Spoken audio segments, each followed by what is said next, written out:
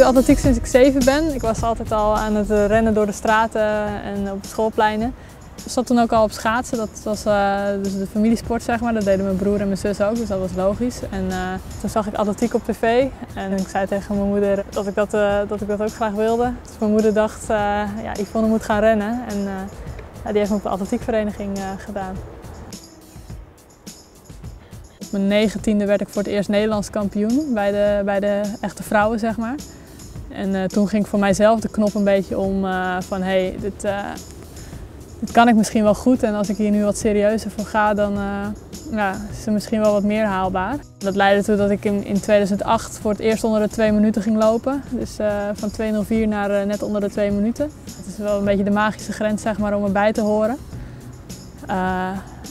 En dan heb ik later in 2010 bij de Europese kampioenschappen mijn eerste internationale medaille gewonnen.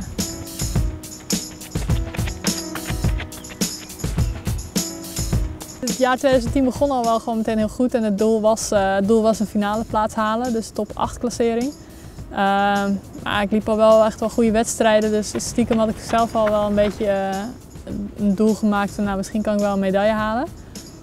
Dus het zat wel in mijn achterhoofd, maar ik weet ook wel dat als ik daar 5e was geworden met een hele mooie tijd, dat ik wel ook tevreden had geweest denk ik. Dus het was wel echt, dat ik die medaille binnen had, was het wel echt overweldigend zeg maar. En als je dan in de jaren daar voorafgaand gewoon de resultaten haalt om ook in Londen goed te zijn, dan geeft het wel bevestiging dat je goed bezig bent en dat je het kan halen. De Olympische Spelen is gewoon, dat is een kinderdroom om op de Olympische Spelen te staan überhaupt. Dus